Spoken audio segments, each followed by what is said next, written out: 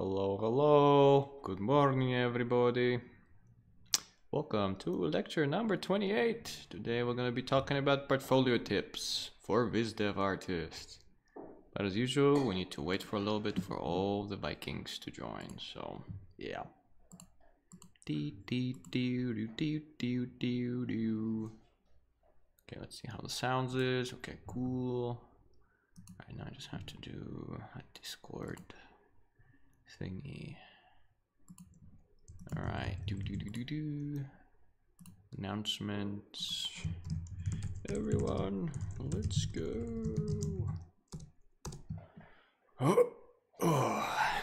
And meanwhile, I'll be drinking coffee. Hey Marco, hey Julie, you're here. Hey David, hey Dromato, hey Ring, hey Miroslav. See, real warrior Julie. She's been to the hospital, to the top of the mountain. She's been on the brink of death, and still she comes back. She comes back like a real warrior to finish what she started, which is the ultimate Viking training program of all times. Hey Yao. Hey Lubov. Hey Flying Pig. I giggle all the time. Sveta, Boris, Naomi, Lena, CR. Hey, what's up, broski? Hello, hello. Hey Max. Hey Daramato. I think I said everybody. Hey Felipe. Hey Dima. What's up, Dima? Dima's a good friend of mine. Very good color key artist. Very nice guy. Hey Jowies, how to make recruiters love you, wink. Not in that way, guys, come on. But we have to be a little bit clickbaity with our titles. Alright, we have 2 minutes till we start. Today is gonna be a fun one. I have no idea how it's gonna go, but I think there's gonna be some valuable information for you guys. Alright, let's see. By the way, how's my voice? Is it good? Is it can you hear it just fine? I hope you do. Today we're spamming Julie the Warrior. No, we will be spamming be like Julie Warrior. Warrior. Oh good? A very epic voice. I try. You know what? I want to go into voice acting sometimes. Maybe it'll be good. I'm not really good at voice acting, but you know what? The trailer for this art camp, I voiced it. Of course, I had to lower it in the program, but yeah. If you like that, that was my voice. All right. Why am I babbling? Why I'm not making a post on Instagram that we're live? By the way, position of a social media manager for Valhalla for artists is still open. Alright, my channel. Okay, link, copy, paste. Let's go. Today I did it faster. Nice. Alright. And I did it on 1% on my phone. I have a feeling that my phone is always at 1%. 1 or 2 or 5%. Always on, what's it called? Low power mode. Oh, okay. Thank you. See, my wife is the best. She's like, she hears a problem and she's here to solve it. Thank you. Thank you. I'm telling you guys, if you find a nice partner, a wife, you are set for life. Of course, it's not gonna be easy in the beginning, but then when you figure out how your jujus combine in the right way, you can be a great team. Alright, 1 minute left.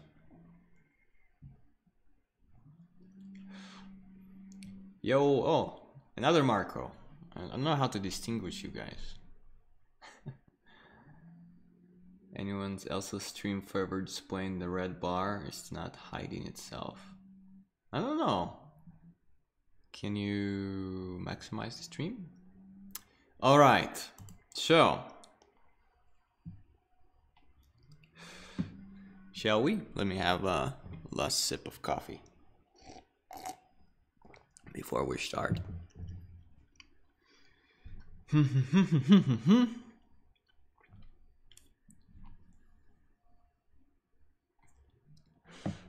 All right, welcome everybody to lecture number 28.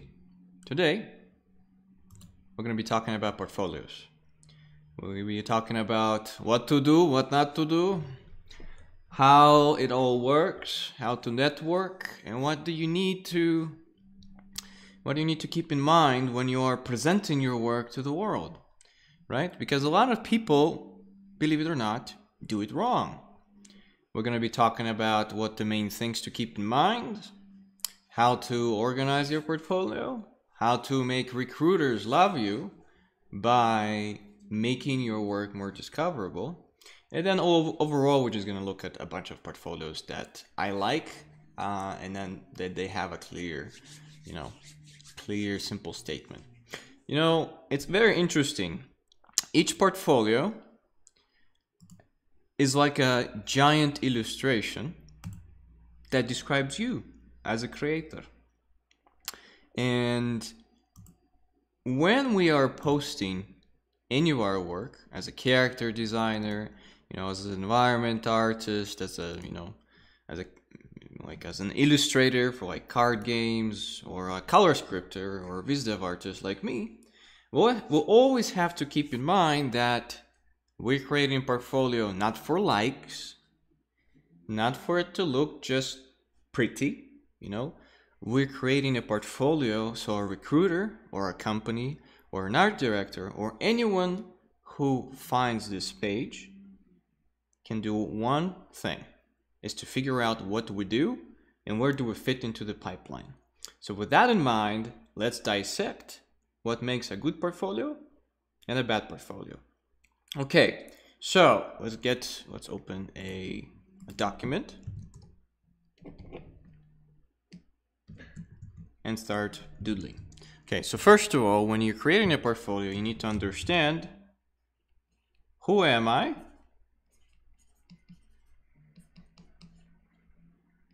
What do I do? What do I do? What do I do? What companies potentially can hire me? What companies can hire me? So before you even start posting anything, you need to discover your creative voice. And your creative voice is very important, because there's two approaches to making a portfolio. So for example, let me show you a character design portfolio that I need to find. Sorry for flashing images. If anyone is epileptic, I am sorry. Please don't die on my stream. Okay, so this is Ron Brody. He's well, we don't talk much anymore, but back in the days we talked a lot. And Ron is a character designer. He always did characters when he began, his art journey. And when you are, when you are first starting to paint anything, you don't know who you are, you don't know what companies can hire you, and you don't know what you do, but you have a tendency to do something. So every artist is like a Skyrim thing with different skills. Some are character designers, some environment artists, some keyframe art, right? And those skills can be here, here, or here. So for example, when I started my ARTSTATION portfolio, and one second guys, I need to go close the door really quick because there's a lawnmower that distracts me. Probably not you, but me. I'll be right back.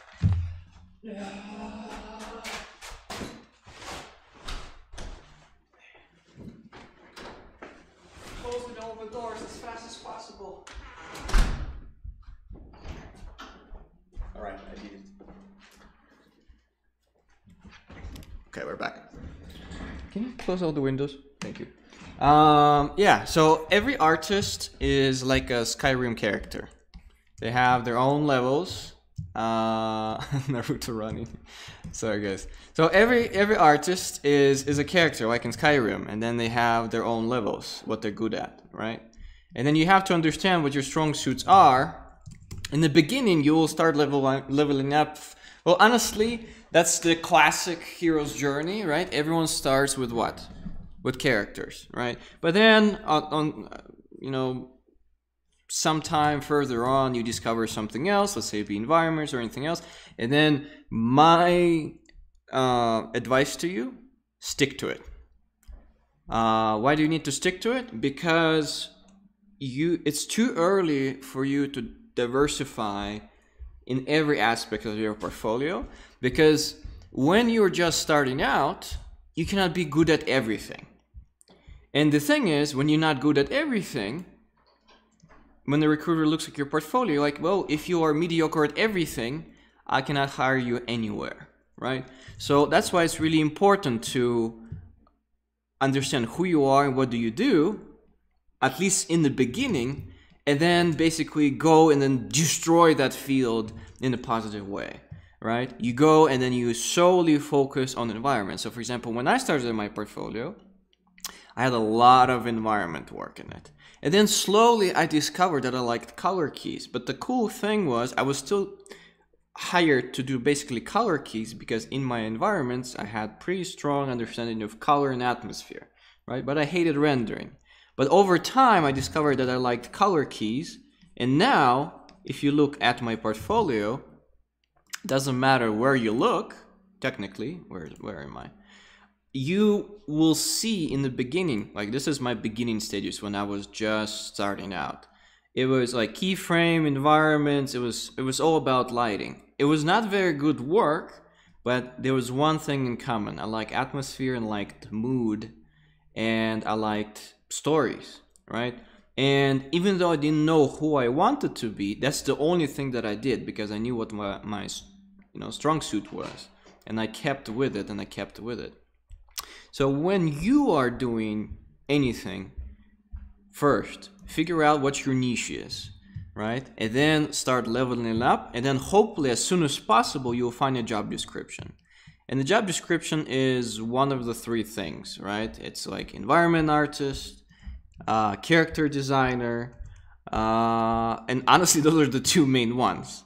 And if you don't know what professions exist in visual development field, I strongly recommend checking out lecture number 1 in visual development, because it's called What is Visual Development? It's lecture 1, because we describe all of those professions. By the way, guys, do you hear any noises in the background, or is it fine? Okay. So, all right, you know who you are, and you know what you do. So you're an environment artist, a character designer, a color key artist, a creature designer, a prop designer, it doesn't matter. Then you need to keep leveling up what you do, all right? And then there's two approaches. One approach is this: who am I, what do I do? And then you discover your creative voice, you find your style, you find what you do, right? And then you see what companies can hire me. So you're going in a different direction. What you're doing is you're first investing into yourself and finding what you're good at and see what kind of style you developed. And then you see where you fit into the pipeline. And this is the best way, I think, to figure out your art path and art career, because it's very fulfilling, because then you're hired for who you are.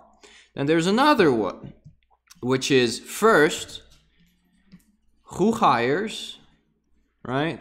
What companies do I like, and blah, blah, blah. And then you keep specific companies in mind. So for example, you can say, you know, Riot. And then you see what kind of like jobs are out there, and you see what you like, and then you specifically develop for Riot. So for example, that's why I wanted to show you Ron's portfolio. Where are you, Ron?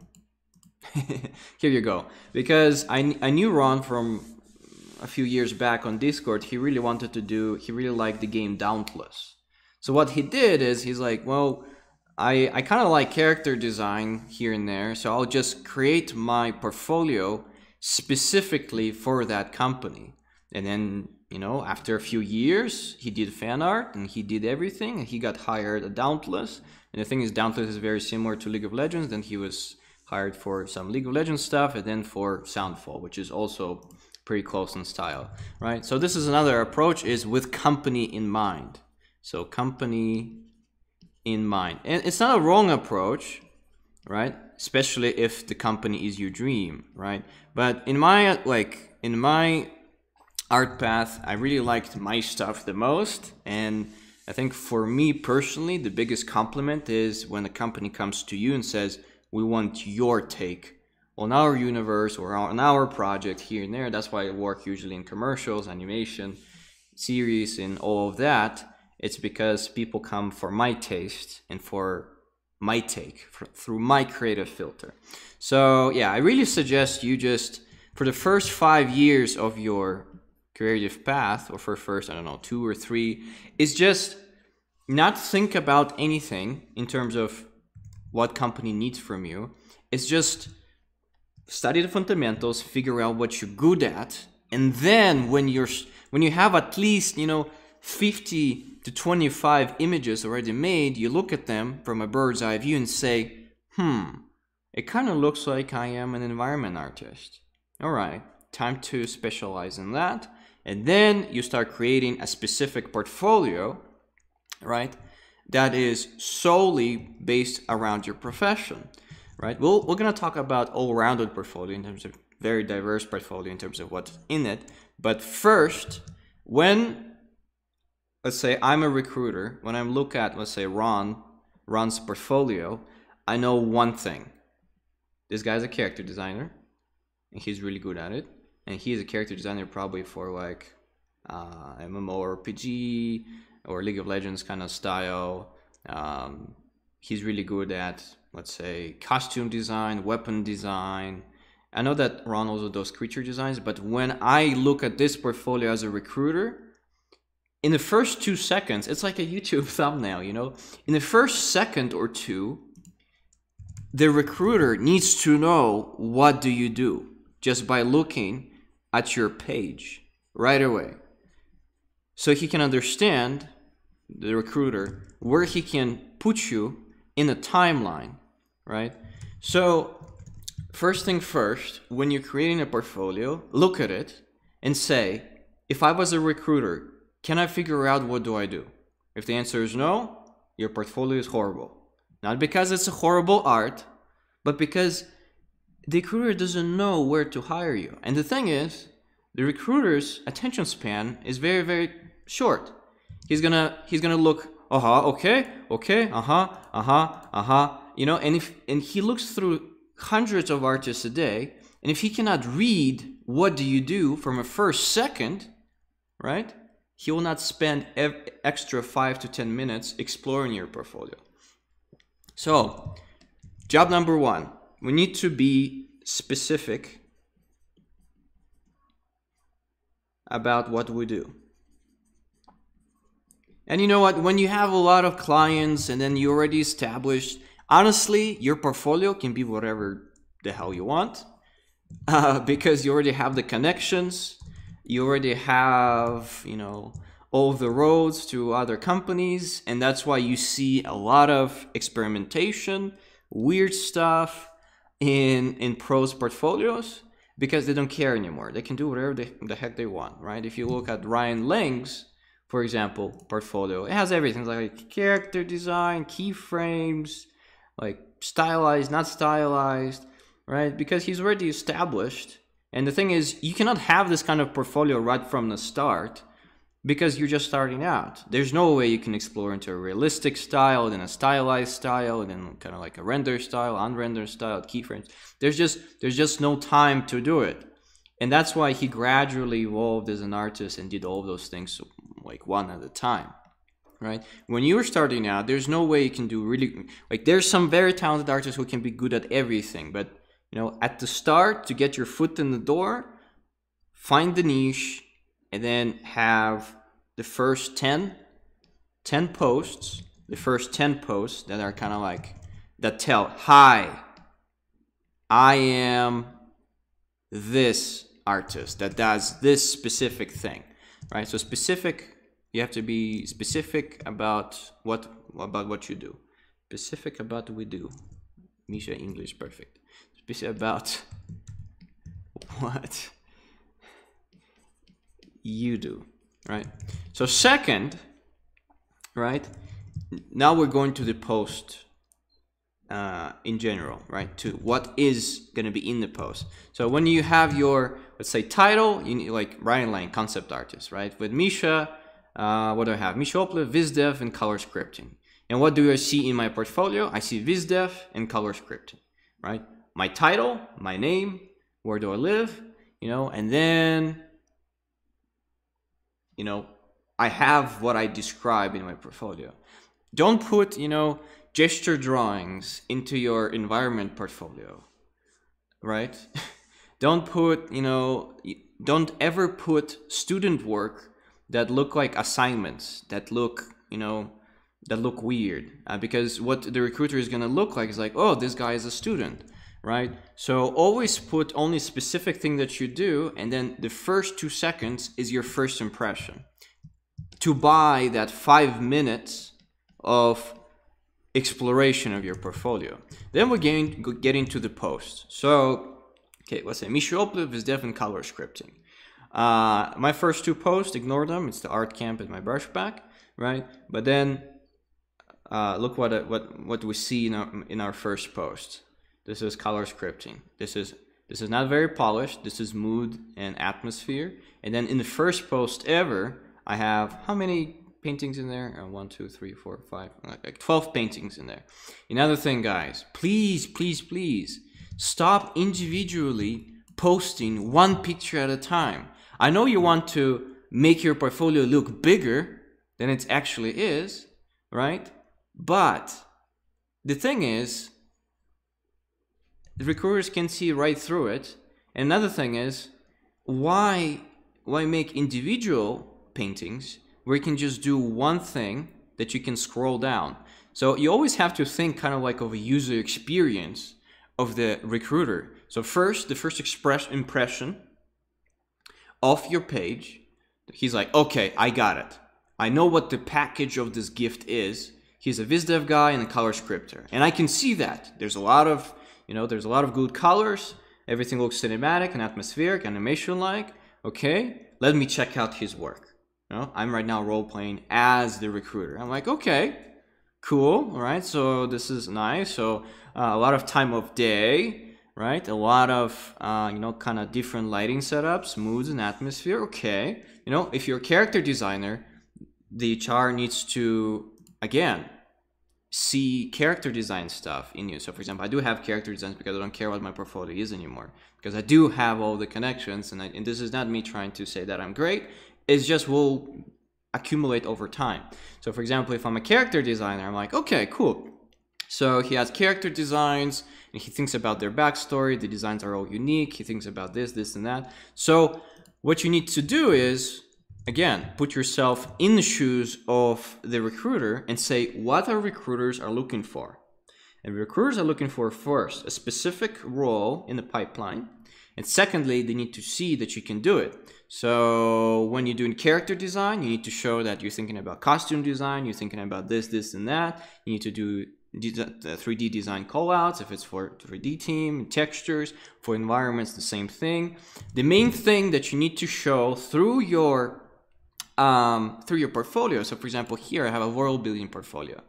You need to show not only what you can do, sorry, but you also need to show how you did it. Why? Because the art recruiter or HR or art director needs to see your mindset. Not only how you came to the finish line, but what was the process behind it. So a lot of sketches and processes is good at the end of it all, because you're showing that, well, I not only can do pretty stuff, but I can think very well also. So that's why it's important not only be specific and do good art, but also you need to be a good thinker and show that you are a good thinker. So we will organize all of this a little bit later. This is just treat this as a blackboard for my thoughts, right? Okay, cool. So HR discovered us, looked at the gift wrapping, understood that the gift inside is pretty cool, and then he clicks on our thing.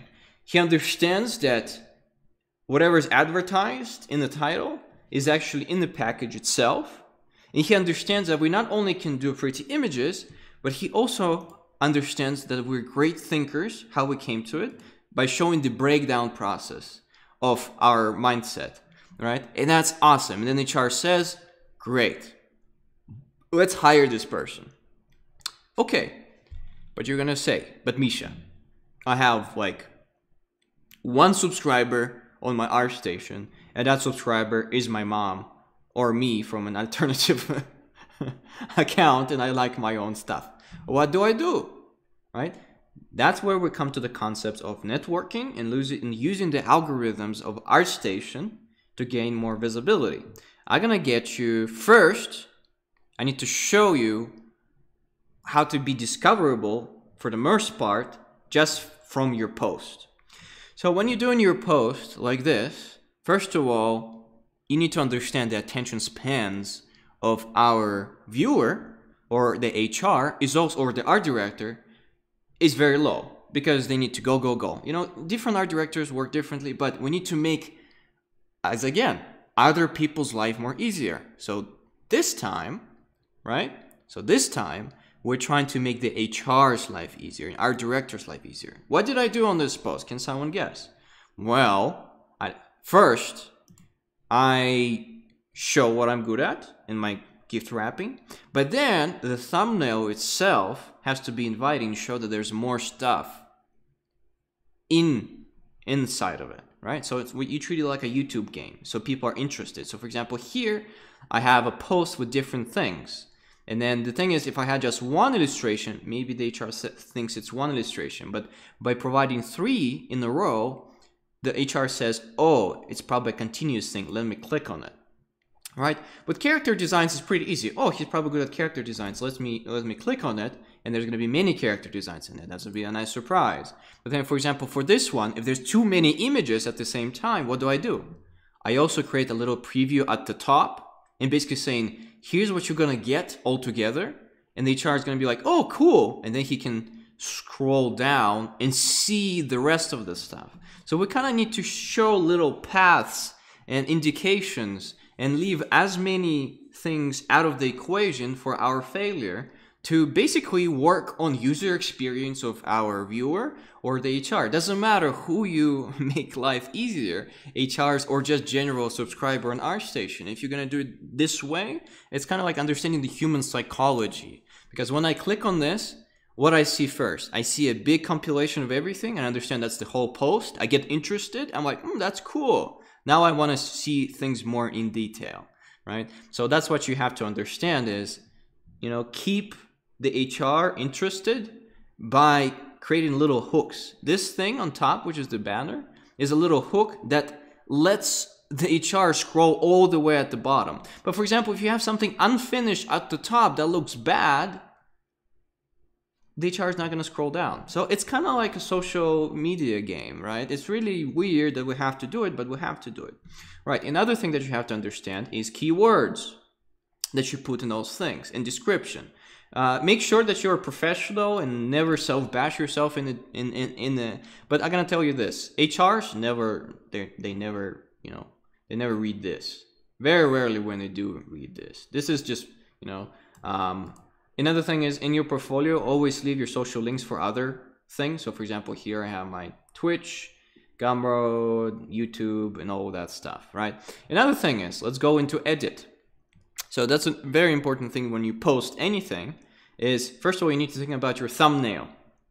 And I know this is a little bit weird, but again, we know who we are, you know what the gift wrapping is, and now we got the recruiter interested on clicking on something, but this is how we make the recruiter click.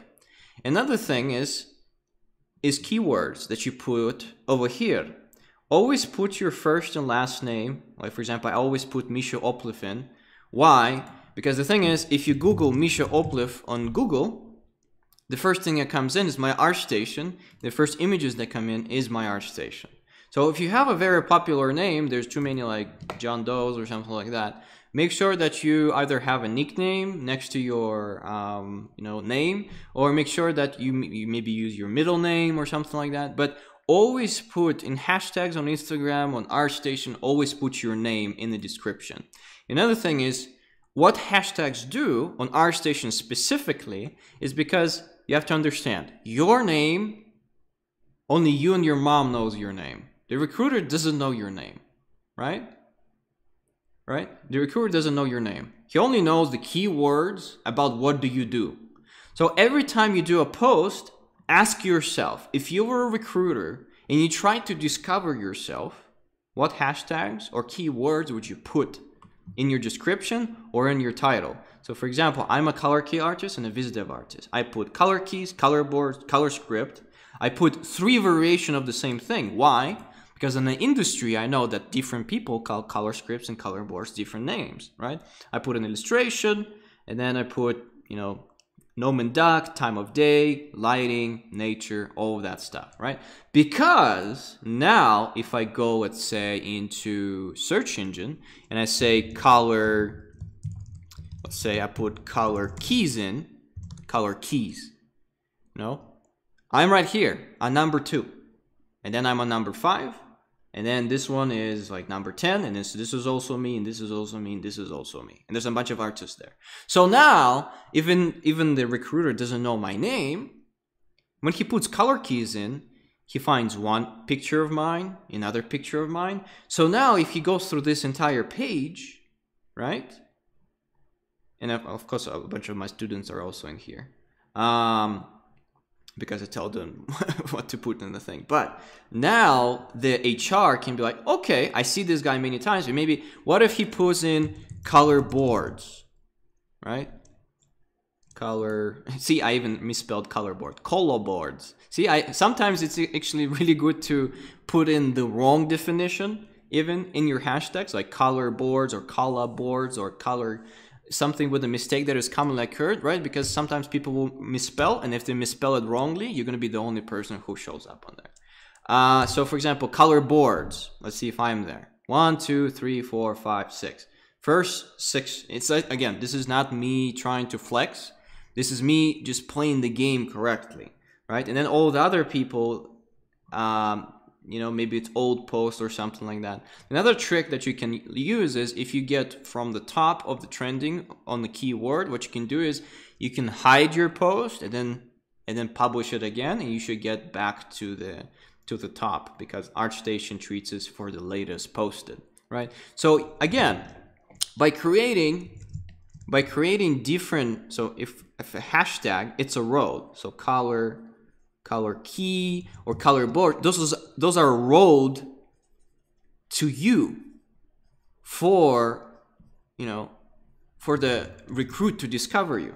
So when you're posting anything, don't put in character design, put in samurai character design, Japanese style character design, as specific as possible, because you need to understand that there's some specific roles that not many people take. So for example, color keys and color boards, there's like, I don't know, there's like 25 people on that. But if you look at, let's say, hashtag, character design, right? There's going to be like hundreds upon hundreds of thousands of people, and it's really hard to stand out, right? So you need to be very specific, like Japanese sword guy, blah, blah, blah. So those are roads that you can set up for your HR to discover you about that specific thing that you do and find your work.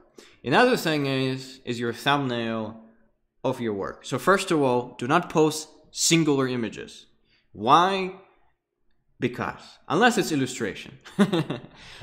If you are, if you show in your portfolio, have, 2 to 3 maybe posts, but like 10 images inside that are really good, then 101 images that are bad. So work on quality of presentation and not quantity. Like I remember when I was just starting out, I went to like Lightbox or everything's like, oh yeah, I have hundreds upon hundreds of singular images that, oh, mediocre. And then, you know, I made the HR scroll all the way and then put the button. But then what I did, all those hundreds of images, I just put in one document. Because I'm like, you know what? I want to make other people's life easier. So right, now we're going to the thumbnail. You know, this is kind of like almost like a YouTube school. Why thumbnail is so important? Well, because the thing is, our main marketing tool for you to get discovered on ArtStation is our trending page. Trending page and latest. So for example, there's 2D and there's 3D. And of course, there's different little things. Look at what official titles are on ArtStation. So for example, storyboards, there's lighting and everything else. Keep those in mind because people do browse those, right? So your role as an artist on ArtStation is to try to get into trending page as soon as, not as soon as possible, but as often as possible, and get to at least like line 10 or 12, because anything that is past line 12, 10 or 12 basically doesn't exist. Like not a whole lot of people scroll past that. So when you're doing your ArtStation thumbnail, what you need to do is you go into ArtStation trending page, you take a screenshot of this thing, and then you go to your Photoshop document, you paste it in, and then what you do is you copy your own thumbnail, right, and see if it stands out, right? So for example, a lot of the times what I do is I first do a thumbnail. I'm like, well, this doesn't look good. So I either make it more contrasty, you know, to stand out like this. Maybe I choose another one, because you have to do whatever you can to stand out from the other people. So for example, this really stands out, right? To click on it. So this stands out, this yellow thing stands out. This guy is a very interesting silhouette. You know, for character designs, like there was this joke that if you just, you know, I think we did an experiment. This guy who just posted just a naked bum on the thumbnail, and then it got like 1 million clicks on it. Another thing is what you have to understand. Yes, thumbnail is really important, but the thing is, if you don't get initial support on your post on ArtStation, you won't be able to get to trending, or very rarely will be able to get to trending, because your thumbnail is the only thing that gets people interested. So then you're gonna say, Misha, but what gets people interested? And now I'm gonna talk about the broken algorithm of ArtStation. That sucks, it's horrible. Is it important what time of day you post on ArtStation? No, not really. Because what is, you know, what's important is engagement. So for example, we are all in a Discord group right now. And then what do is, so the algorithm on ArtStation works like this. So let's say you posted your painting. Let's just hide this. So you posted your painting and it's not on trending page yet. So you have, so it's posted somewhere here. You have 15 to 20 minutes of first engagement when the algorithm decides where to put you in order of trending page, or does it put you in trending page whatsoever. So you have 15 to 20 minutes. And how does it decide to put you in a trending page or not? It decides by engagement. So if you've been liked by another person who has like 1 or 5 followers, let's say their like and their comment is like 0.5 points. Let's say a person has 100 to 500 followers, they're, let's say, a 1. And let's say another person who like you have, let's say, 5,000 plus subscribers, their like is counted as 3 points, for example. What does it mean, Misha? What do you mean all those points? I can explain you. So, originally, if you want to get into a trending page, you either need to accumulate like 3 to 5 points by like, let's say, 20 likes from your comrades and comments in first to 1 to 2 minutes, because that's what it says. ArtStation says, okay, this post is really good because people like it a lot. Or you need to be liked by like 2 people who have like 5,000 plus subscribers, and then you will be launched to the trending page as soon as possible. Important note, yes, the algorithm will launch you into the trending page, and it's super easy. That's what we're gonna do when we graduate with your diplomas. All of you are gonna end up on a trending page, and you know, Well, because we do like your work and we're not abusing the algorithm. It's just how algorithm works, right? But the thing is about this, it's not hard to get to the trending page, right? It's not hard to get to the trending page. It's hard to maintain, to be maintained on a trending page. Because then the algorithm, what decides is when it gets you to the trending page, you either move up to the first place, third or fourth, right? Or then you start moving down and then your picture gets replaced. So, and the thing is, to maintain your first spot on the trending page, you need to see first if your thumbnail stands out. If you got to the trending page and after 2 hours everything is yellow and your painting is yellow, change your thumbnail after 2 hours to something blue, right? And then if it's back to blue, change your thing back to yellow and just monitor it.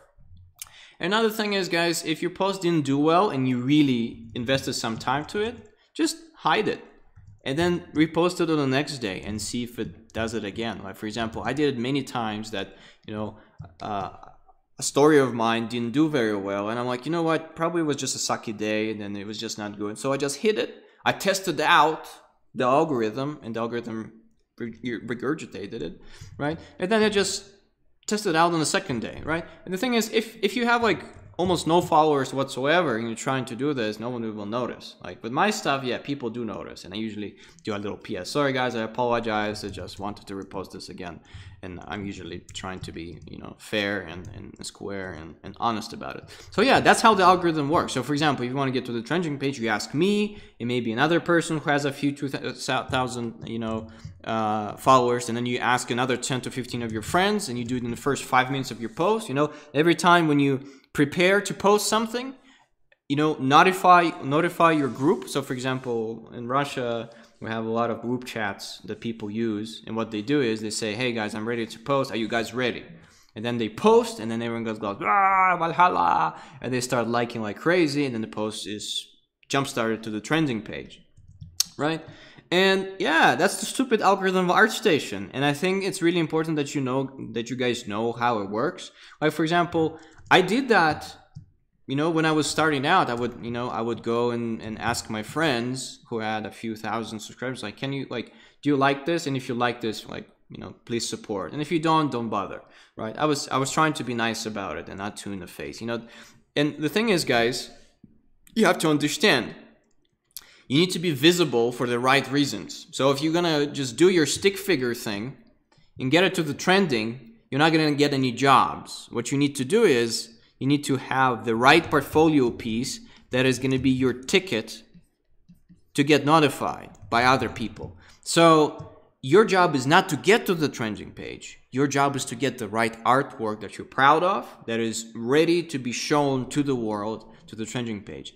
Honestly, if you're bad right now, and if your portfolio is not ready, it's better that you don't post anything, or just post for like so people can follow you. But it's better if people don't see your work, especially recruiters and HRs, because you're gonna be like, hey, well, they're gonna ignore it anyways. But the thing is, you're gonna be like, hey, this is my unfinished work, and you're gonna spam all of that stuff into Google and everything else. So what you have to understand is, ArtStation is not Instagram. ArtStation is only for your best work. And then it's better to have 10 works that are amazing, or even one artwork that is amazing, than 100 mediocre ones, right? Because you're judged on your worst piece usually in your thing. So okay, let's recap. So first, you discover who you are. You know, what do? You develop your style, and you find what companies can hire you. Then you develop a package of strong suit thumbnails that advertise what you do, and you're trying to make your recruiter click on you and then go and see how you think. And then to actually have more notoriety, to see your gift and your package for the HR, what you need to do, you need to use hashtags as roads. So in the search engine, when they go in and I need this color key artist, and they put it in, you set up those roads to your portfolio for the HR to find you, and you try to get to trending page as much as possible by using the algorithm, you know, asking your friends to like in the first 5 minutes of existence of your post, right? And hopefully accumulate some people. Well, you know, if I'm already you're already on my Discord, right? And if I see worthy paintings that I see people really, you know, really put their mind to it and the effort, I do like it.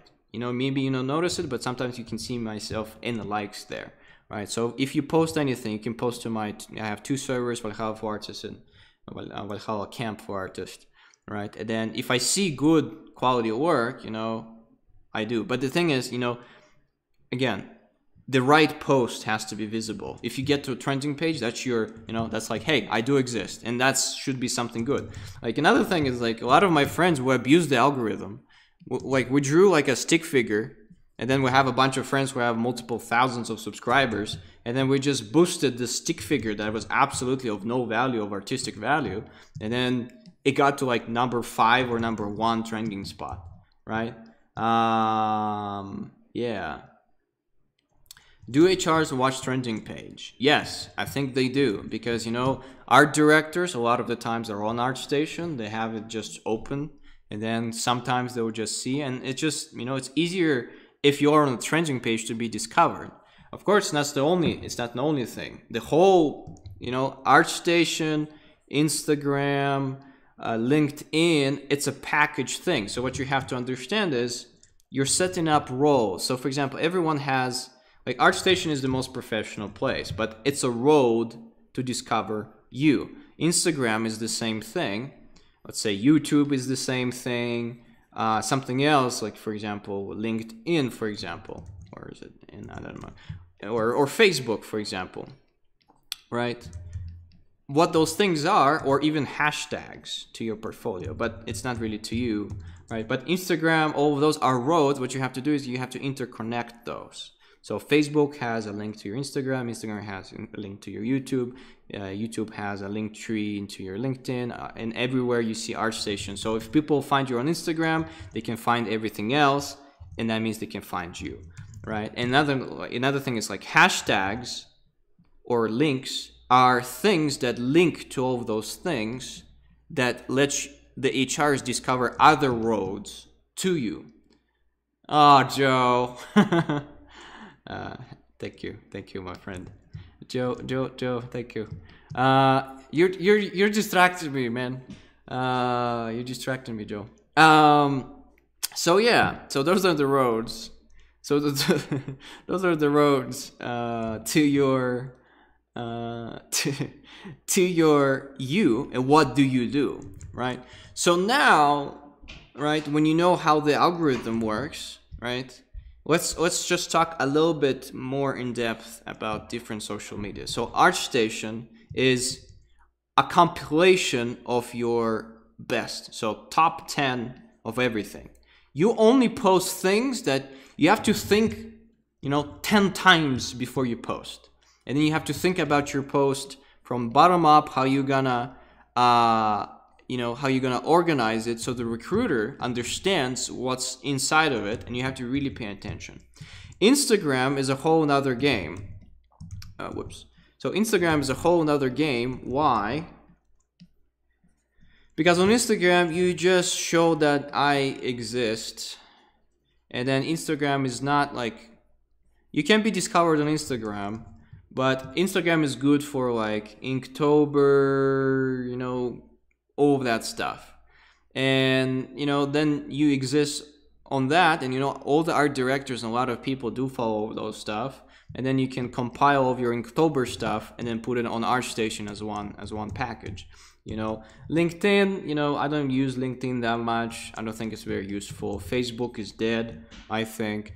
YouTube is actually a very good one, especially if you want to do your own thing for your own project, right? But if you do some, you know, if you do some art talks or you do some, you know, speed paints, it's also a good thing to discover you. Because believe it or not, art directors do procrastinate on YouTube a lot of the times, and they have. So basically what you're doing, you're fighting for visibility. Because again, remember I had this thing, is your portfolio is, like, this is Michelin that I stand on. And it could be the most fun place in the world where there's like, you know, there's like rides and roller coasters and like fireworks. But you're standing in the middle of a freaking ocean and you're just partying by yourself and no one can admire it, right? there's a possibility maybe like a freaking Titanic can, like, you know, swim by and discover you and be like, wow, that's cool. But it's very rare, right? It's very rare. So for example, what you need to do is you need to start doing bridges. You need to putting up giant signs saying, look here. You need to have a little boat and then travel to another island, travel back, and have a little line in between it. So that's called networking. So another thing is, guys, if you're horrible at networking, if you're a great artist, I'm gonna tell you, please, you need to work on your communication skills, and you have to honestly level up this game. Because if you're the greatest Da Vinci of them all, if Da Vinci lived somewhere in Madagascar and he was the only one, like population 1 on that island, and no one discovered him ever, Da Vinci would have been unknown in our time. So sadly, but you have to play the social media game. You have to play the algorithm game to get noticed, right? That's only a tool. So again, the only thing that let's recap. So you need to build roads. So first, I know who I am. I know who I am and what I do. You know, and then you have your creative voice. So that leads to, I can be useful for this companies. And then because the thing is, if you discover your artistic voice and then you see where you fit in, that means you are being who you are, and then you find work. There's no problem starting with a company and then kind of like putting your creative voice under that company, but I really don't recommend doing that. Okay, I can be useful for these companies, and you write out a list. So for example, like spa studios, for me, for example, spa studios, Netflix animation, anything, right? And then you come up with a list of studios, and then what you do is you go and then you check out other people. You check other people, like for example, like I work for Netflix Animation. You say, hey, this guy worked for Netflix Animation. What is in his portfolio? What you need to do is you need to find a bunch of people who kind of do what you are, what you are doing, right? And then you have to compare yourself and see what they put in their portfolio that they got them hired in the first place. And then you just copy their portfolio. So now you compile, right? You compile a portfolio. Oh, whoops. So you compile a portfolio with those guys in mind, or reorganize it. Like, well, you might have a lot of things posted on your ArtStation already, but you can say, hey, this looks bad in my portfolio. And what you're gonna do is, technically, you're gonna be filtering what is in your portfolio by trying to get into here and keeping the HR, you know, in mind, in the back of your head, right? So then when you compile your portfolio first, you think about, right, the experience of the HR.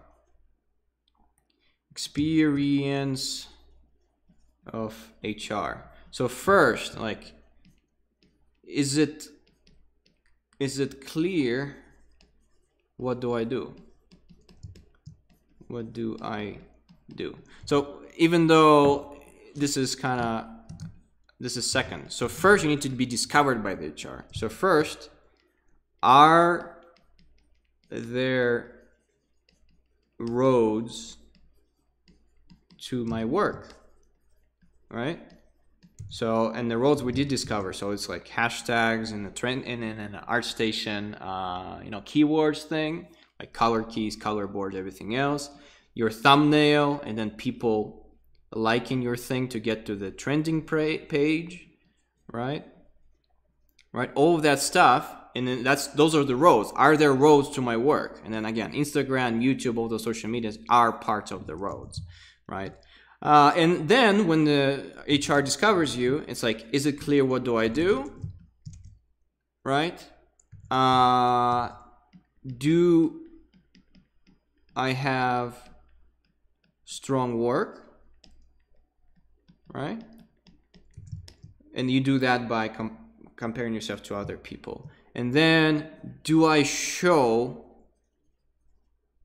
my thinking behind the process? Okay, so those are very important things that you need to have available.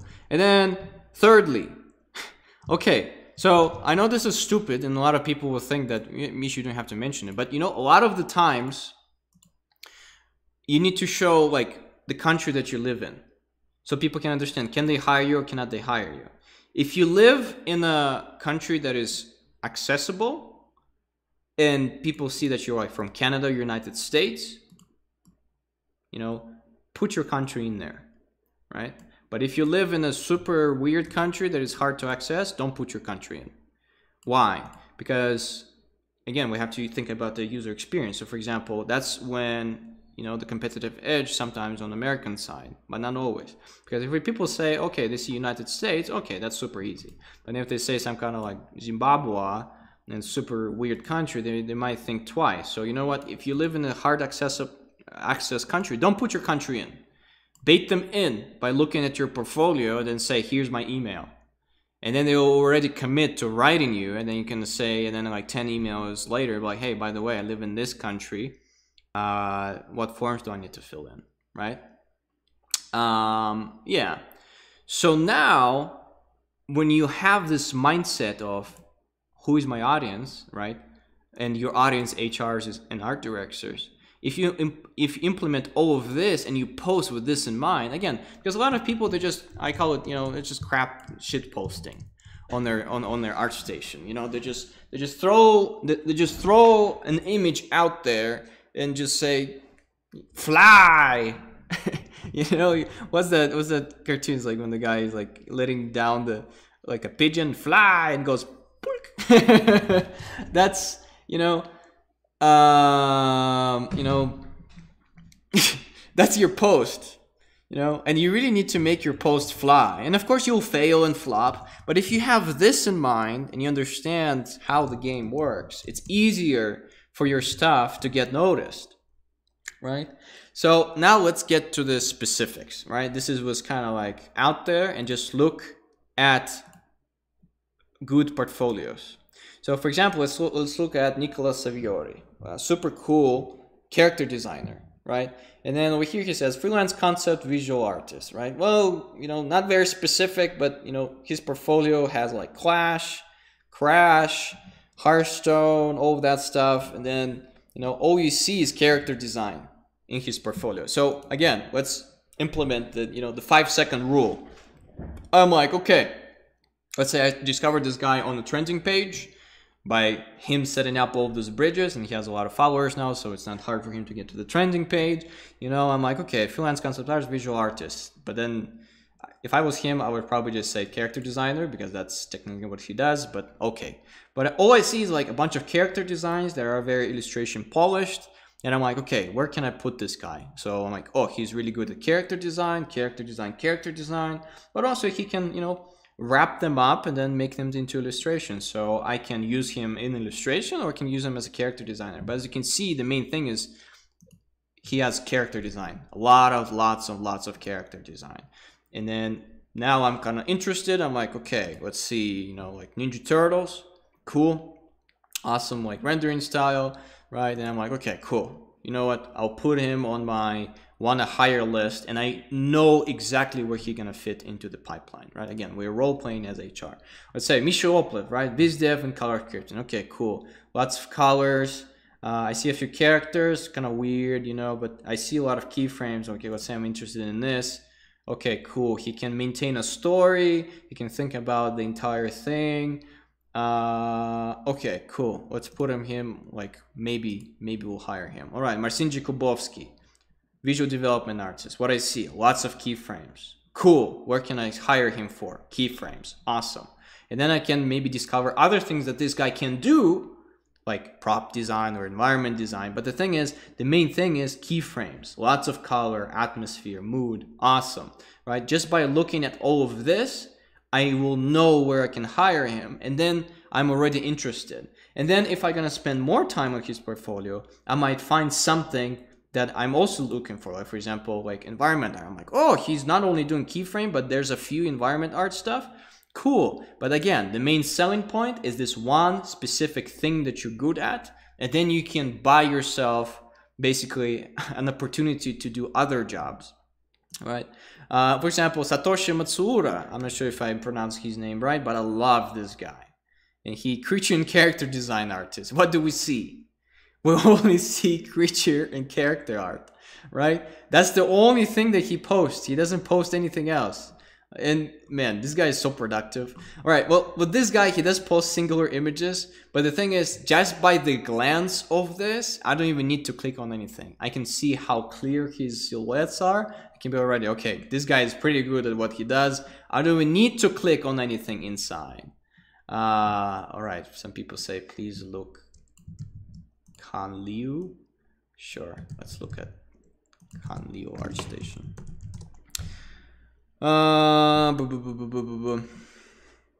Or Kan Liu, like for example, principal illustration arts at Riot Games. So here we see a lot of characters in an environment that look illustration wise. So if I was an HR for Riot Games and he already works for Riot Games, I'm like, okay, cool, I will hire this guy or girl, I'm not sure, that guy.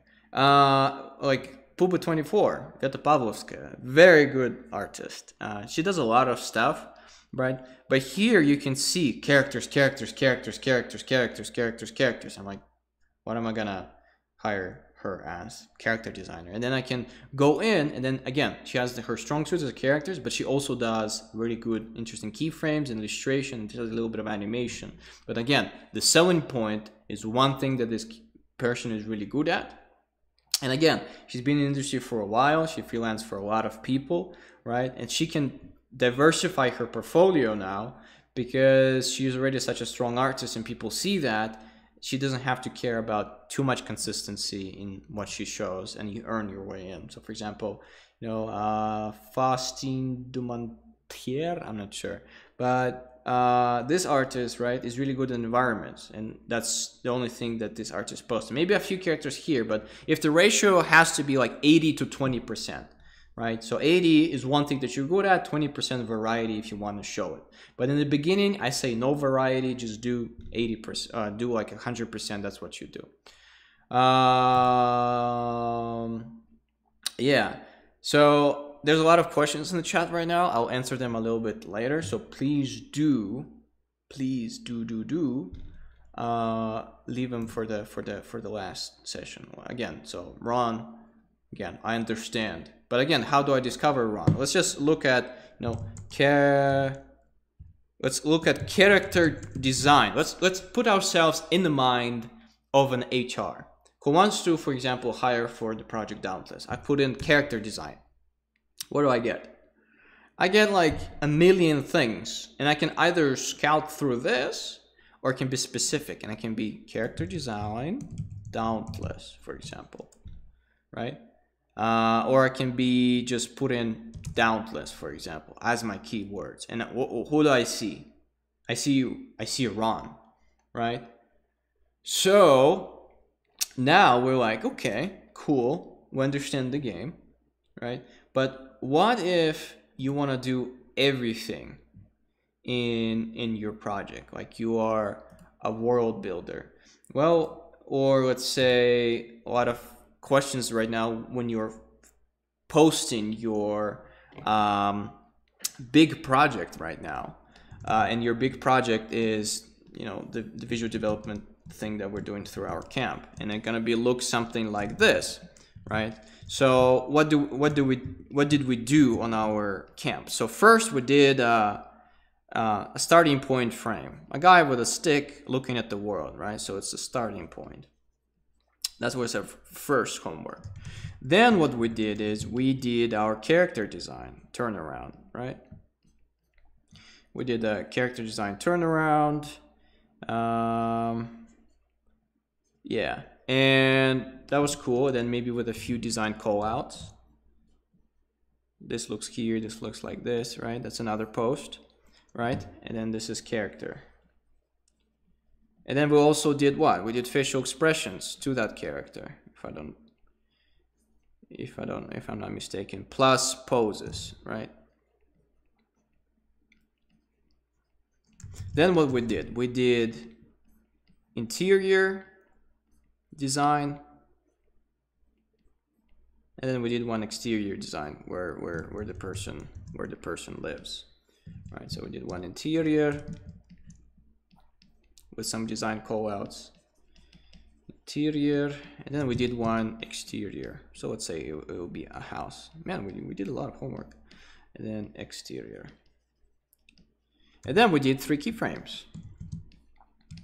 So, and then we did 3 keyframes. 1, 2, 3 keyframes. Some people did variation of those for time of day. So for example, this is night and this is sun. Sure, why not? Let's say just put this as a variation. So now you're like, man, this is a big world building project that I'm doing. And then I was training you to be an ultimate artist warrior who can think about the whole world in general, right? But some of you want to do more character oriented art. Some want to do more environment oriented art. And some want to make more of a keyframe oriented art. It's not bad that you thought about character, emotion, exterior, interior, even if, let's say, you're just a keyframe artist. Because this shows what? How I think, right? If you're a character artist, what you're gonna do is, well, let's imagine what we're advertising in the package. I'm a character designer, right? What do? Well, all the keyframes and everything else is gonna be at the bottom, and everything character related, right? Let's say, so we're gonna have the emotions here, right? Let's say if you're a character designer, right? You're gonna put your characters first, and then you might put your 1 keyframe where it is, and then maybe you put your 3 keyframes with your character over here, and then you're gonna show, hey, I also thought about where the character lives, right? About interior and exterior. So now the crown jewel is gonna be your character design. You make an emphasis on that. Let's think if you are just a regular world building guy, like a visual development like me. I'm gonna just show, hey, this is the world, this is the character, this is his emotions, this is where he lives.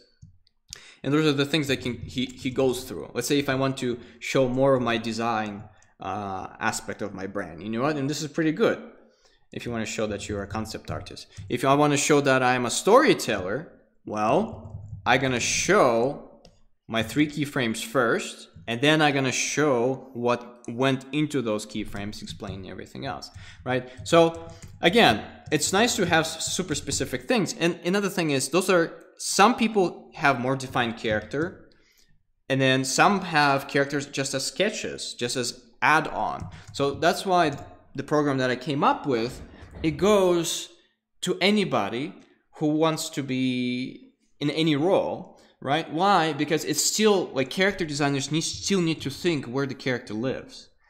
Environment artists still need to think who lives in their environment. Keyframe artists need to think about all of this, right? And visual development artists need to like world builders need to think about all of this. So when you're posting something to your portfolio, you need to understand who you are, what you're good at, right? And what's the crown and jewel that you want to be hired for, right? And then you make the main thing, right? Because you have to be just an illustrator, and you just say whatever looks prettier, put it at the top and make it your thumbnail. If you want to be hired for creative thinking and your strong suit is brainstorming, have a bunch of sketches as your thumbnail on your ARTSTATION thing, right? So yeah, don't worry. You have a lot of homework to show or in your post on ARTSTATION, right? But again, organize it by thinking about your post. So let's imagine that this is an ARTSTATION post. This is actually how I would have organized my ARTSTATION post. Right, maybe I would have probably put the keyframes first, maybe something like this, right? And then some variations, and then show my, how I came up to it. And then let's say this is the, this is our tab, and this is my name, and this is the comment section. All right. So what you need to do is post 1, for example. Treat your post like it's an artwork. Okay? In our artwork, what do we do? Where's my main focal point, right? What's the story? How the viewer reads my composition, top to bottom or something like that. So always ask yourself, when you are experiencing your ArtStation post, you know, what if you're viewing it for the first time? Get yourself in the shoes of a viewer or the HR, doesn't matter, and see what the simple statement is. So for example, if I have my keyframes first, and then I have everything else, and I emphasize those and explain more, this guy's like, well, he's a keyframe artist who is really good at world building, who knows a little bit of everything, but he's really good at keyframes. If I have my character design first with emotion, I'm like, this is a character designer who is also a really good world builder, right? Yeah. So that's how you have to think. So there's a lot of, I see a lot of questions in the chat. I'm curious about our post because on my case, at least, some work looks extremely better than others. I have only environment design sketches, basically. Yeah, so that's the thing. You only succeed at things that you're good at, and other things, just keep them small. So for example, if I want to emphasize on keyframes, I want to have, you know, 3 high-res keyframes over here. And then if I need to hide that I'm not really good at environment art, you know, have 2 little thumbnails underneath those keyframes, right? So for example, okay, if I'm a character designer, I'm gonna have this like this, right? And then if my sketches suck of the environment, I'm gonna have 2 little ones in a strip together, right? Another thing is work on your presentation, on your ArtStation thing. Like I'm gonna show weird things. Like for example, see this stuff over here? It's like very wide, but I had a banner. So if you look at the banner, this is a separate thing, right? And then this color script was vertical, but then when I was posting, it was too small. So what did I do? Well, I cropped each color frame like this and uploaded it one by one. So if we're just gonna go into edit, you will see a bunch of singular things. Why? Because I thought about the presentation, right? Another thing, like this is basically my color keys, right? What did it also do? Well, I thought, well, the color keys are too small for the viewer to look at, and I want to make them better. So what I'm gonna do is I'm gonna do it like this, and you can you know, just upload singular ones. And then what I want to show is I want to show the final keyframe from the animation, and then what my color key looked like, right? Because it would be nice that the HR will actually see that my color keys were actually used by real 3D artists, right? And then I did it for each keyframe moment. And then I'm like, okay, cool. Well, he already looked through the entire thing.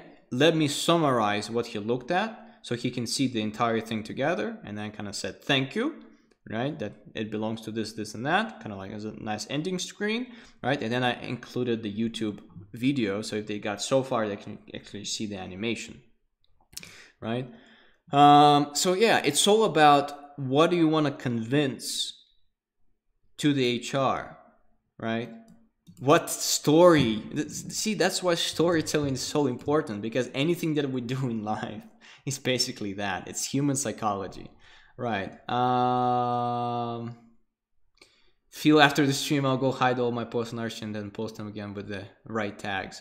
Yeah. Just make sure you hashtag your own name in it. So when another thing is like Google, right? So another thing you have to understand that you need to go and then make sure that your name is Googleable. So for example, if you put Misha Oplifin, that's the first thing that pops in. Okay. The first 4 links. If you're gonna have like John Spankadoodle, and there's like 5 million John Spankadoodles, you need to make sure that you're somehow discoverable if your name is too weird, right? So either have a super specific last name or even come up with a nickname, for example. A lot of people, like a lot of Russian people, have very hard pronounced names, would dumb it down to something weird but pronounceable, and they will use that as their artist name, right? What else do I want to talk about today? Yeah, the general rules of your ArtStation portfolio.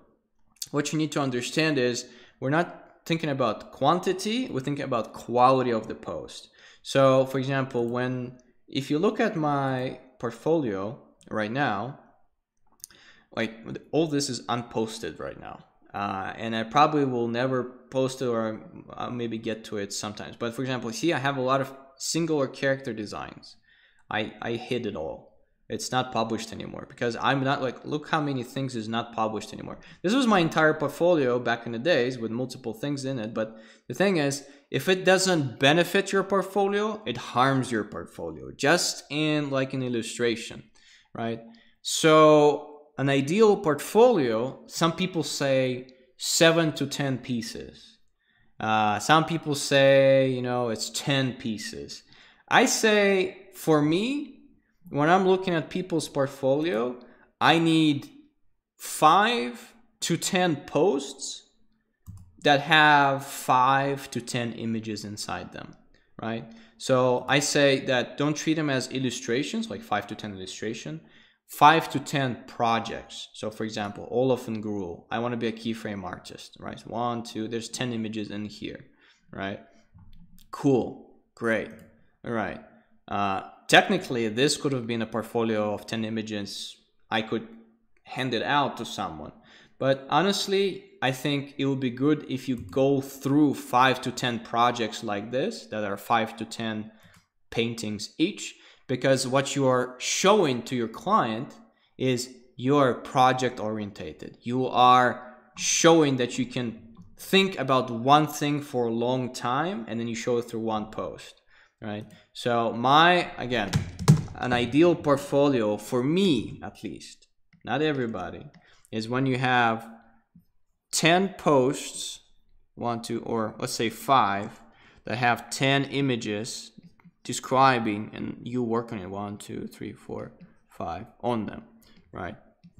So that's like what, 25 frames or 25 images, right? This is an ideal portfolio for me. Because first of all, you're going to learn a lot by doing those. And secondly, you're going to be, you know, showing that you can do one project all the way through. If you're an illustrator, just 10 illustration images is enough, right? If you're a storyboard artist, I don't know what the qualification is. You just need a demo reel, right? Like, I think I have a storyboard thing over here somewhere. Yeah, here's a storyboard. So just a bunch of storyboards to show that you can do storyboards. Yeah, so, but again, if you see that there's a weak link in your portfolio, delete it. So, because it's better to have 3 images that are amazing than 5 images that 2 will, again, ruin the experience for other 3. Yeah, it's like your artwork has to fight for an opportunity to be posted on ArtStation. Yeah. I think for the most part, I'm done with the actual theory, but I know you have a lot of questions probably. So if you guys want, go ahead and start questioning me, and then I'll try to, you know, answer those questions as, you know, as thoroughly as possible. Real name with nickname, what's better, or just a personal choice? Well, again, if your nickname, again, if your name is like something blah blah blah Bobovich or something, and I'm not trying to say that Polish names are bad, but let's say with Polish names and at least pronounceable, right? And then let's say that there's Jama Jurabayev, which on the surface shouldn't be pronounceable. So it depends. Again, you just need to Google your name. So maybe you don't have enough posts, so it's not Googleable yet. So maybe you're gonna, you know, tag your name a bunch of times, and that's what's gonna be present. I think one thing that I wanna also keep in mind, guys, that when you are developing your portfolio, right, even if you don't have industry experience. So for example, I had my Lumber Saga project, and then it's really hard to have portfolio pieces that you've done for work. So, you know, the saying, fake it until you make it. A lot of very successful artists have a project that they work on to show that they work on something. And you don't have to tell that this project is only for you and it's a personal project. but it really helps to have your own personal story that you can apply your knowledge to. Because what I see a lot of the times on bad portfolios, it's you can see that the person is a student and doesn't have a creative voice, a unique voice. All they're doing is assignments and then reproducing what's popular on ArtStation. So it's really important to have your own personal project, not only to show that you worked on something, can be consistent, but also when you're starting out, to have a context where to apply all of your knowledge to. Because, for example, when I started doing Lumber Saga, and I was very excited about it, in the beginning I was a little bit lost, but then I had so many ideas. Every time I would learn a new fundamental, like perspective or texturing or different lighting, I can come up with a scenario in my own universe and how I would apply it to the next painting I would do for this project. So I really, really recommend you start your own project, and technically you already did. You already did. This project that you started on this camp, on Valhalla for Artists camp, you basically started or kickstarted your own universe, and that was my intention. So now you can either expand it, you know, or you can learn what you learned on the lectures and then start a new one, right? But I really, really recommend you just, you know, be project based. So for example, for me, Lumber Saga, Olive, you know, in the context of Lumber Saga, I'm thinking about keyframes, and then Lumber Saga, you know, characters, cool. You know, I always, when I don't know what to paint or what to put in my portfolio, I always have the universe that you can pull from. And then, as you can see, you never know where you're going to go. Because the thing is, let's say Evan Amundsen or someone else, they are known for their personal projects.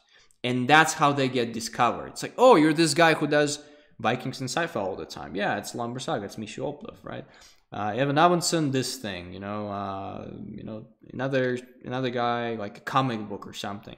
So that's why it's really nice to have projects for your portfolio, because you're not only gonna be passionate about what you do and then post, but you also over time gonna discover what you like in your project the most. So like I like mood and atmosphere and color, right? Doesn't matter what I do, keyframe or anything else, I still have it, and people hire me for color scripting, you know, and mood and my color choices type of a deal, right? For you, it could be different things. So for example, if you have your own personal project, you might do color, you might do design, but you know, maybe your line work and designing is through the roof through your project. Let's say it's going to be like fish cyborgs fighting worms on the moon.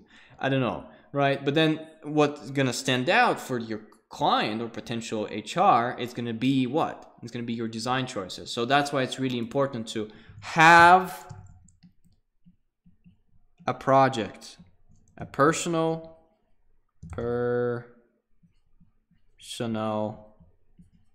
project in the beginning of all of this. So it's somewhere over here.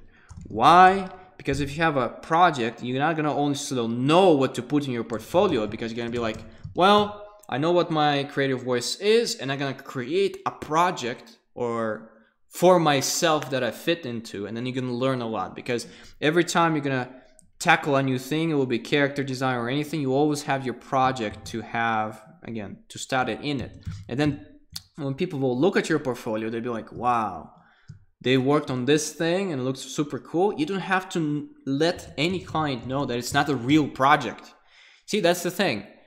When you're even working for free for somebody or for yourself, it is already kind of experience. That's another thing, like, you know, working for free sucks, but sometimes when you find a very interesting universe and you can be part of it, like for example, people are helping me with Lumber Saga, even if you don't get paid, but if you get the industry experience, I know it's a gray road, everyone should be paid, but at the same time, sometimes experience is much more better than actually a paid gig, because on a paid gig you can just do like a D&D, I don't know, thingamajig map, and then you're like a color key artist, and it's absolutely useless. You still got money, but you're gonna experience in the wrong thing. So if you see somewhere you can get experience and you can actually put this on your resume, in your portfolio in the beginning, you know, it's really, really good looking on your ArtStation portfolio, because people can see that you participate in the projects.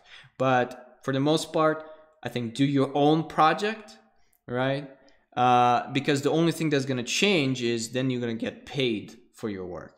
But you have to simulate when you are doing your portfolio. You have to be like, hey, I need an art director. You're yourself an art director. You can actually come up to a person and say, hey, man, I really need like some context. Can you be my art director? And then I will do the project for you, for example. So your job is to, for your portfolio, is to prepare yourself to real world scenarios, right? And then if you survive through this art camp, technically you already went through a real pipeline because you listened to directors, character designers, you know the pipeline now. And then what you did, you developed a full package for a full world. The only thing that you need to specialize yourself is just go and then crank 500% each of the steps. Would it be keyframes, environments, or characters, right?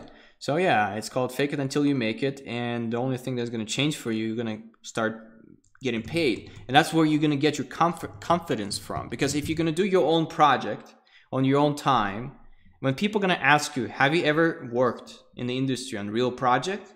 You're going to say, yes, I did. And it's not lying. You did work on a real project. You did work on the real solutions for that project. And you do have the experience, right? Versus if you're just going to mimic someone else and then just do what's trending on ArtStation, that's going to be not of value, right? Yeah, what else did I want to talk about today? ArtStation and portfolio related. Oh, okay. Just let's recap one more time so we understand everything clearly. So we know who we are as artists. We know what we do. We know what we're good at, and we know what our artistic voice is. Now, we build bridges, right? This is us. Now we start building bridges for people to discover us. Our role is to convince them that what we do is awesome, and what we do fits their pipeline. To make ourselves discoverable, we use social media, hashtag, Instagrams, everything else, right? And then when we get a chance, we also abuse a trending page for more visibility. But most thing that we need to focus on is that our portfolio is who we are. So when we get hired, we hired for our creative voice. We figure out a niche by drawing a lot. And that's how we find that this is the thing that we're good at. And then we use every possibility to get into HR's faces to explain that, first of all, we're really good. And secondly, we need to show them how we think. So when they see all of that, they can hire us. Portfolio is not a place for your ego. ArtStation is not a social media to gain followers. I'm gonna tell you this, guys. Followers don't matter on ArtStation whatsoever. Like this number is absolutely useless. Like it doesn't give me more jobs, less jobs, maybe more visibility for art camp here and there, right? But for the most part, numbers are not important. I know a lot of, artists who work for AA or EA, and then for, Netflix animations, they have like 10 to 15 to 100 followers. Right? Because ArtStation is a place where we get discovered and we will hold our portfolio, and we don't need to be discovered by useless numbers. We need to be discovered by one person. It could be an HR or an art director or a director. Doesn't matter. We're not pleasing this crowd. No. We're not pleasing this crowd. Unless you're a self-employed artist who need to build, an audience, for example. Right? There's better platforms, YouTube, Instagram, all of that. ArtStation is for artists and then for recruiters. All we have to do is to impress only one person. That's an HR or an art director. Because if we do that, we'll get a job. We can have 20K of just other artists. They're not going to pay us money. We'll be able to survive. You cannot eat or sell 20,000 subscribers. Unless, maybe you will be selling like a brush pack or something else. That's a whole nother field. Self-employed artist, and then, social media, and then your audience is a whole nother thing. We might, if you want, we can cover it a little bit, but honestly, it's a whole another industry. If we're talking about visual development and then an entertainment industry in general, that's how it works. We just impress one person, and that one person gives us a job, and then we need to prove to this one person that we're worthy, and that one person can recommend us to another person, right? And our ArtStation portfolio is going to be more and more with other projects. We get more and more on other radars, and then over time, your portfolio can be whatever the hell you want, because you have so many connections, you don't even need ArtStation anymore. For example, Toby Trebelja, who's been working for the last 15 plus years, doesn't even have an ArtStation portfolio, right? He knows so many people in the industry that he doesn't do social media whatsoever. Why? Because he was discovered once or twice by one person, and then through networking and through the word of mouth, even without an ArtStation page, he got more work. Again, our jobs as artists is to not impress millions. We need to impress one person, and this one person can give us a job. I think for the most part, yeah, that's it. But just one more thing. Please, please, please, please focus on your own creative voice, and then see where you fit in the industry. Because this way you might be much more happier.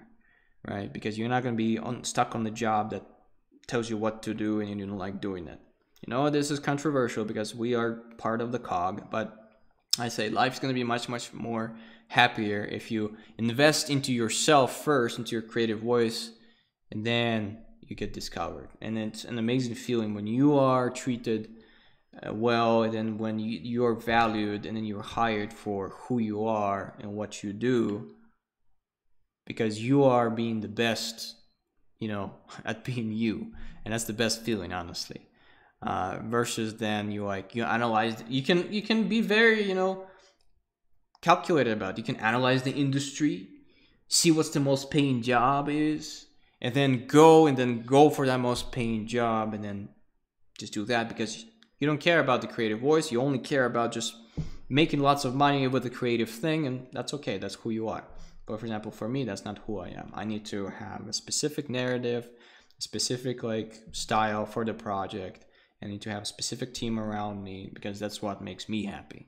And we're in control of doing that, because I think it's better to, work at McDonald's than and then have your creative juices intact, and then just invest 5 years of your time into your ArtStation and your portfolio and build those connections and work as you, versus then sell your soul to the devil and then start working tomorrow, but you're going to be stuck in that work that is creative. You're going to be draining you creatively, and then you're going to be dead as a creative afterward. Because the sad thing is, our industry sometimes is the most uncreative place ever.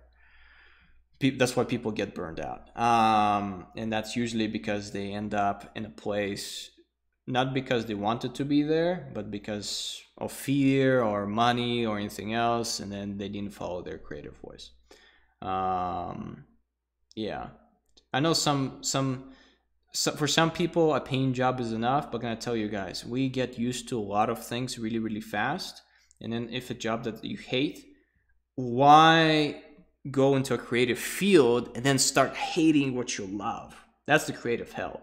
It's better to be on a high-paying job that you hate, but that is not creative, and not work in the creative field, and then have the time for your own art, and then keep it sacred and not pollute it, right? Then agreeing for less, and then just having a creative job. Because again, guys, this kind of goes into a healthy mind of an artist.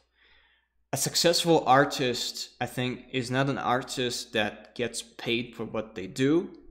It's not an artist who has a lot of followers. It's not an artist who has all the cool new technology and all of that. It's an artist who is comfortable for who they are, right? It's an artist who knows who they are, what they stand for, and who has a personal connection with their creation and with their artwork. And they're happy just being in the present, doodling in their Photoshop file, and everything else is a side effect of their love of what they do. That is a definition of a successful artist, in my opinion. Everything comes and goes. tomorrow, you know, you can get fired from your job. Are you not successful artist anymore? In some people's eyes, yes. But in my opinion, you know, take the equivalent, like let's say money doesn't exist tomorrow, and say companies don't exist anymore tomorrow. And then tomorrow you'll wake up, you have food, you have the roof over your head, and the only thing is, like, the only question is, what are you gonna do, right? Will you still do what you're doing? Are you still gonna be painting, creating stories, you know? And that has to be the definition of success. If you are creating day to day, and then you are, you know, you're fighting the resistance and fighting the, you know, because creating is hard. And if you do create every day, you're winning. It doesn't matter if you get paid for it. It doesn't matter if you get acknowledged for that or people appreciate what you do. You're doing it because it's like breathing. That is the life of a successful artist, and then everything else is a nice side effect. So that's what you need to be focusing on, right? And then if you add a little bit of, again, analytical thinking, and then you are the best you're the best at what you do, right? Slowly you can incorporate those algorithms and techniques that I talked about today and get yourself more noticed. And that's going to lead to more money, more notoriety, or subscribers. But if you're gonna focus on subscribers and everything else, you're gonna be the most unhappy person, because subscribers come and go, money comes and go, and if you're gonna focus on that, it will be impossible to sustain your art career. That's why you need to focus on the love and the present of painting, and then everything else will come as a side effect. Yeah. All right. I think that's it for today in terms of theory, because I'll be going in circles pretty soon, and I don't want to do that. Hopefully this was useful. Time for questions and answers, and also we're going to have a Q&A session afterwards. So yeah, don't miss that. So, all right. So please, if you have a question, put a giant Q or the word question in the beginning of your question, and I'm gonna be talking about it. Yeah. You're welcome, guys. I'm not sure if you heard about those concepts or not. I brushed over a lot of things. Yeah, but hopefully now you have a little bit more guidance of what ArtStation is for and what to do there.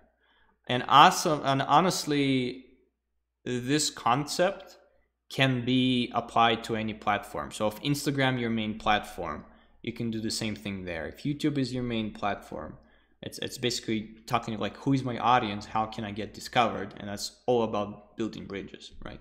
All right, questions and answers time. Question: when is the new challenge gonna start again? I missed the Viking one. Man, people already want a next challenge. Well, again, focus on this one, on finishing this challenge. And there's going to be a lot of things that we're going to do on our thing. So, for example, right now we're planning a series. It's called Winter Wars, when me and Sia are going to go into the woods and do a bunch of creature design stuff. It's going to be a challenge for everyone. It's going to be probably like a course. Then I want to do an environment week. And then I want to do a storyboarding, or not, environment month and a storyboarding month, or 2 months, somewhere in spring. So there's a lot of things in plan.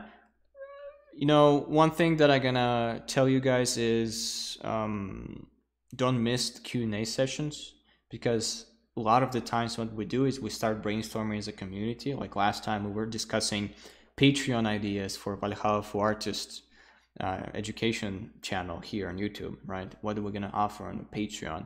And then that thing led to what do we want to do in terms of a YouTube series? What kind of lessons do we want? So guys, I created a community for this one sole purpose. Is I am a guy who creates stuff for you, but you are telling me what is relevant, and then together we can come up with something exciting and awesome. So, and another thing is, don't look up to me in terms of like, Misha, what's going on? Sometimes you can have, you know, take charge and say, this is an awesome idea, I want to do it. And then you can just DM me, what if we do this?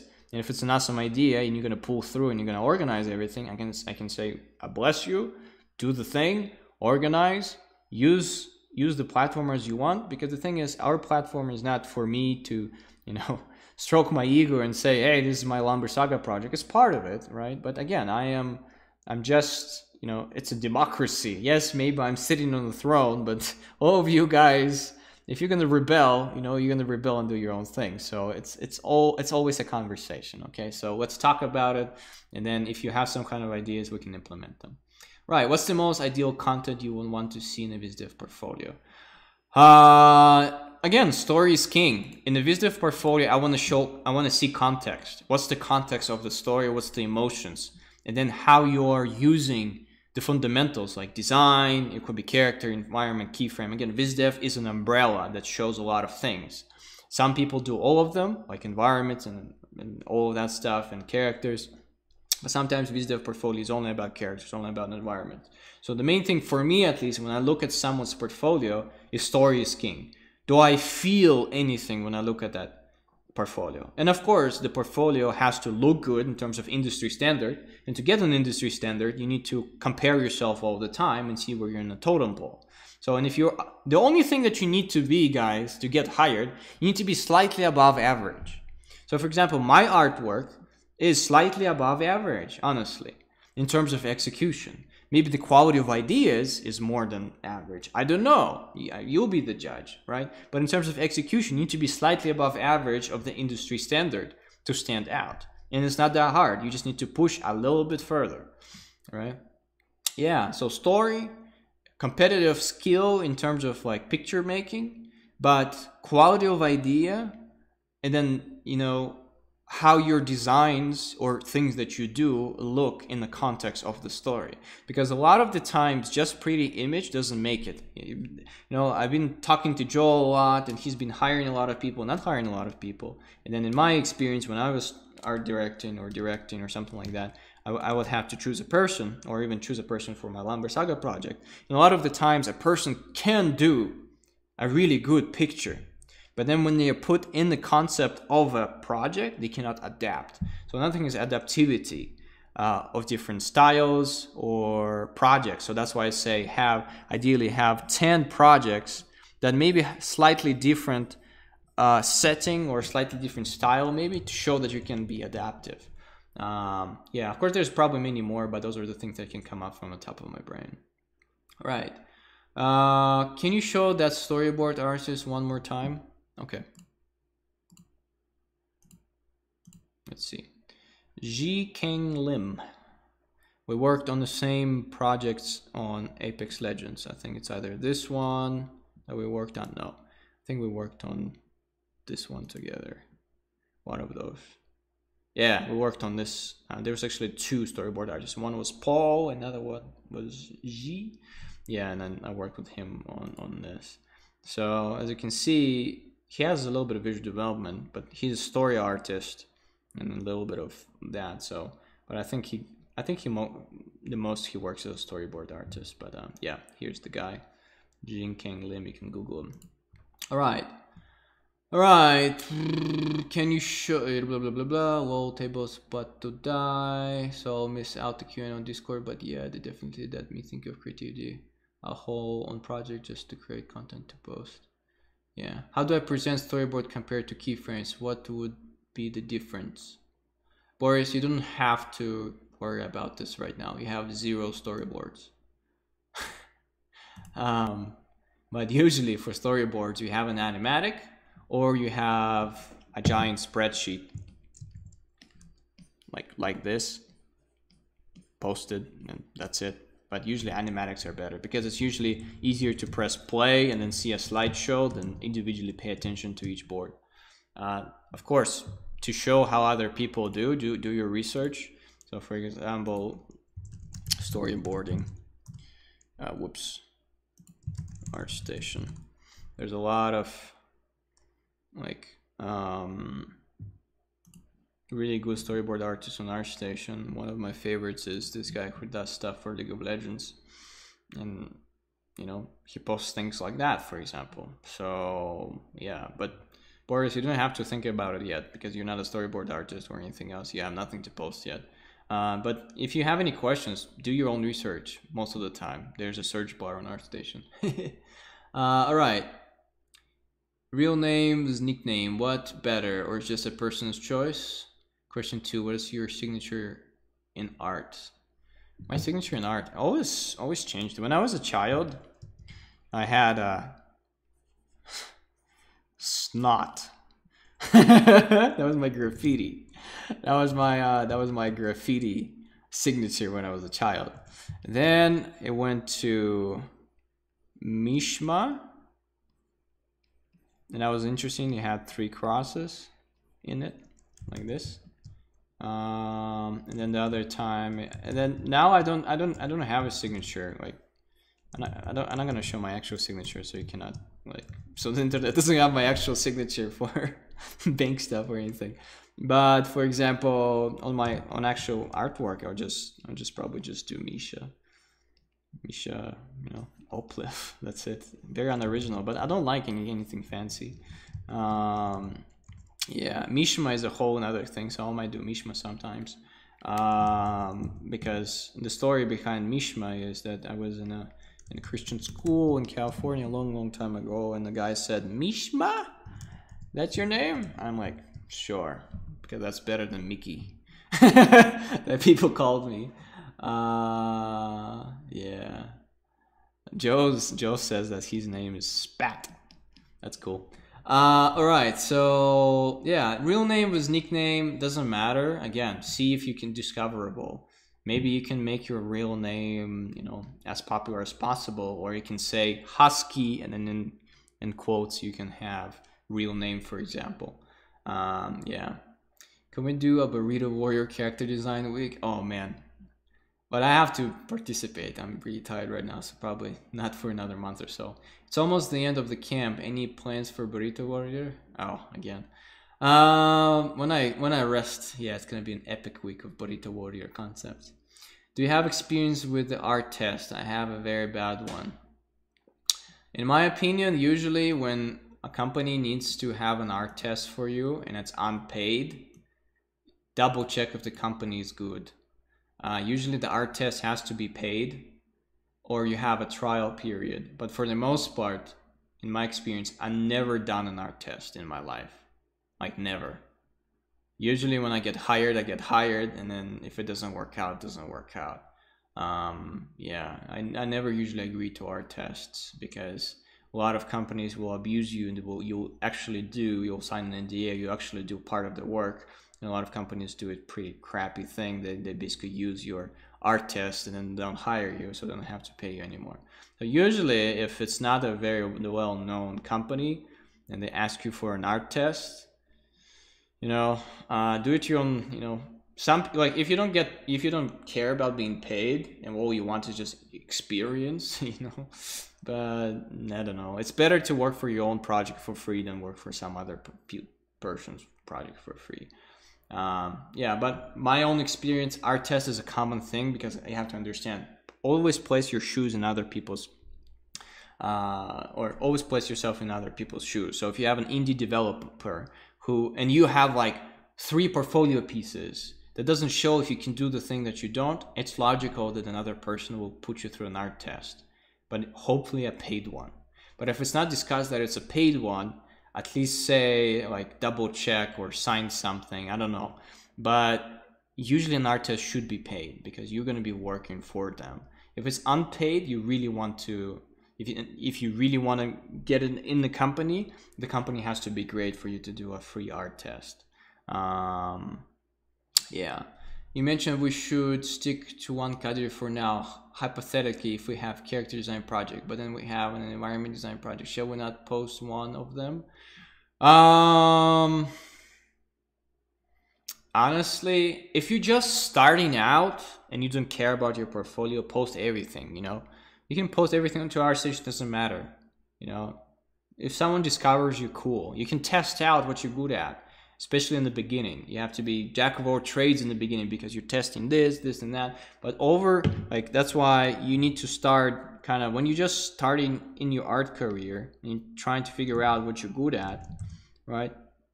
What you need to do is you need to start wide, you know, and then you need to narrow down your skill into something one, and be that your, you know, that's the king of you You know, you can have little things that branch out, but again, like this is your environments and this is your characters.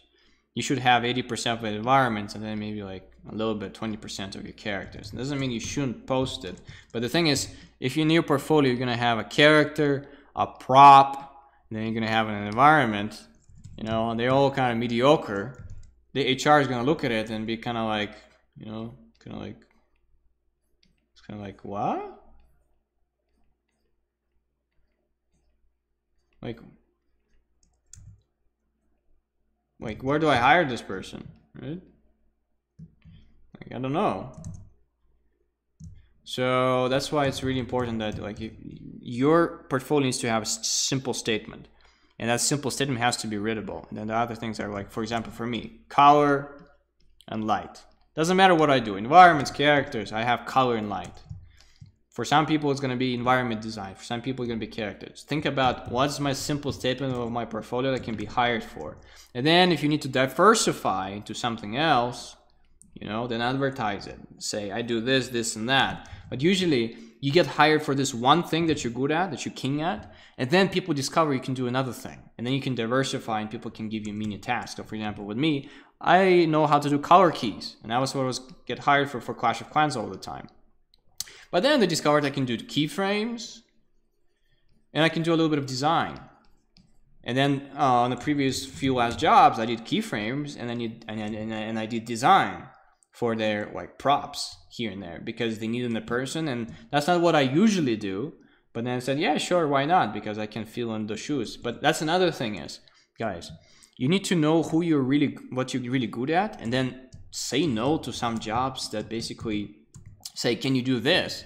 Because your responsibility before the industry is to, well, not take jobs that, you know, that are not yours, because you're going to be agreeing to them only because, well, you want money. But everyone should be on the right place and do what they're best at and what they love. So I love doing color keys.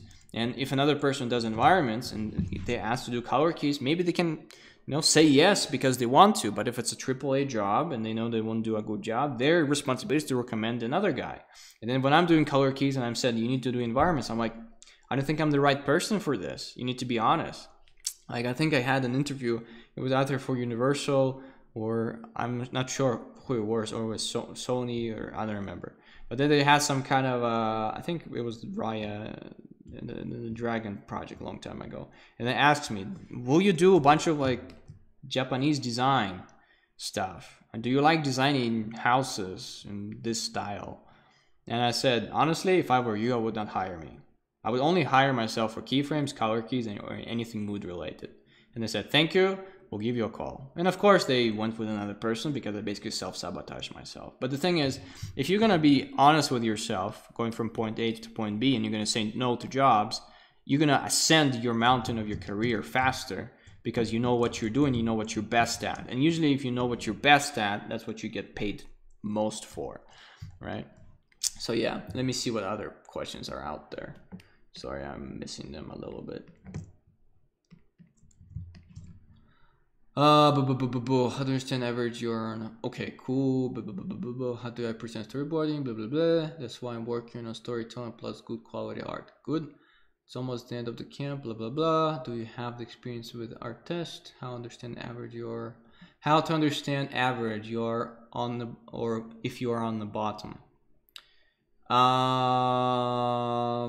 Well, download all the pictures of people who work on projects that you like, and then just put your picture next to them and see if it holds up.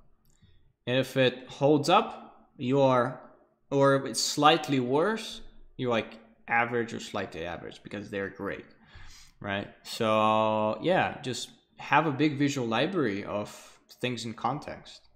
Yeah. Question, you mentioned we should stick to one category for now. Okay, I already asked that. Question, how are you resting enough? Nope. And yes, at the same time. Yesterday I went on a river, flew my drone around. A good art director will fight for testers to get paid. Yeah, see, Joe is an art director and he knows. So yeah, Joe usually pays for his art test. I had an art test, took me 2 weeks to go through 3 tasks. I was exhausted. By the end of it, the company told me they weren't interested and I couldn't talk about it ever again. Yep.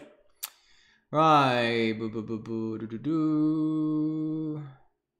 Okay, any more questions? There's a bunch of... Okay, question, follow-up question.